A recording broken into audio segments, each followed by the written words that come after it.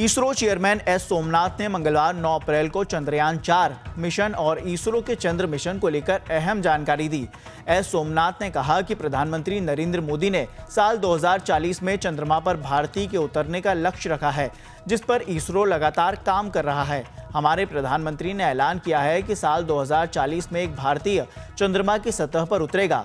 अगर ऐसा होता है तो हमें लगातार चंद्रमा को एक्सप्लोर करना होगा।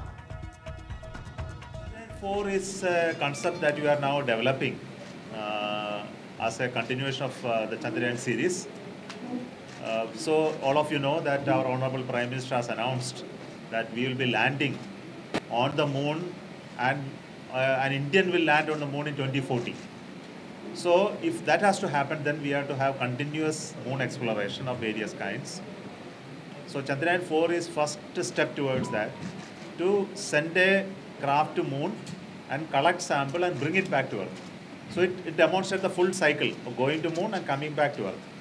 So similar way, when we are actually ready for humans flight, we will be sending an Indian on the Chandrayaan craft, going to moon, land there, do experiments and come back.